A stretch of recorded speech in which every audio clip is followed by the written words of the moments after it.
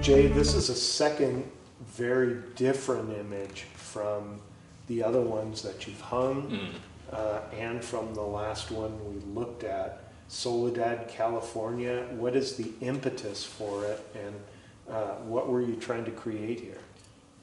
It's a photograph of my partner's dad's garage, and we were visiting. I brought my surfboard, and I walked into the garage. He had moved my surfboard there, and it just, to me, was just a great photograph for me personally. Maybe one of my favorite images from that year, which was, I think, last year.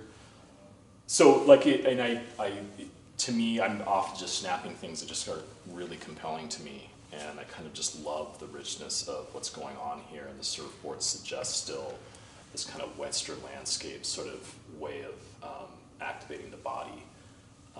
But also, it's in Soledad, California, which, you know, it's just sort of probably a place most people don't go. It's kind of not Central Valley, but... And there's not a ton of surf there. No, but anyway, so it's, I guess, just my movements around Western landscapes. I'm just taking pictures that may not be literally mountainscapes or desertscapes or high desertscapes, but they're still, to me, register certain notes that still make me think about place and a specific context and place and time. Yeah, it is fascinating, right? The truck resonates as that Western mobility, but maybe nowhere else to go kind of a thing.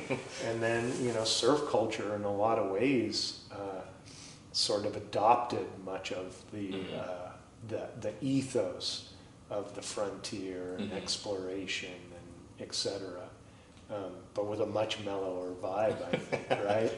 Right. No, this is really striking, and how wonderful was it? I don't know what the green is.